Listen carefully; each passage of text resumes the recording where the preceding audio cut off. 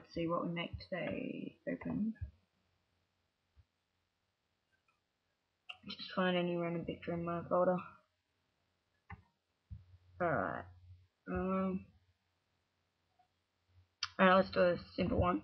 Let's go to this one. Oh, I hope it doesn't open in a new GIMP. Cancel. Alright. Go to, I'll close that. Control O, which opened, I just got this off the internet, I think. I can't remember what it's called. Anyway, so I'm gonna make it black and white on the outside, and so it's just focusing on the earth.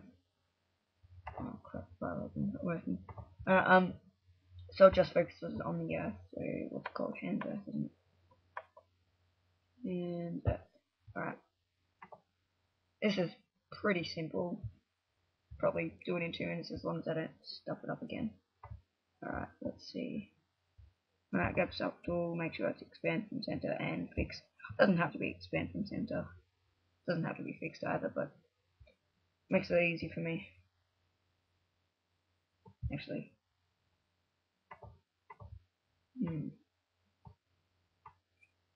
Doesn't make it easier for me.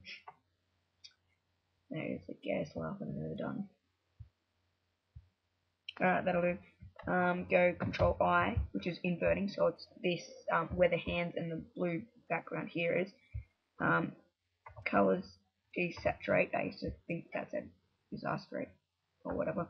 Desaturate, and that was a bit off. See, there's still a bit of the color around there. So basically, just do it again, and basically just basically just do it again or redo it. Make sure there's no colors on there except for just the picture. I'm doing the earth, obviously the earth. Make sure that it's only the earth that's got color, or any other picture. So also, if you wanted to do maybe someone's holding a heart or something, or an apple, which is Twilight, which is really annoying me because everyone's going crazy about it, even though it's already gone.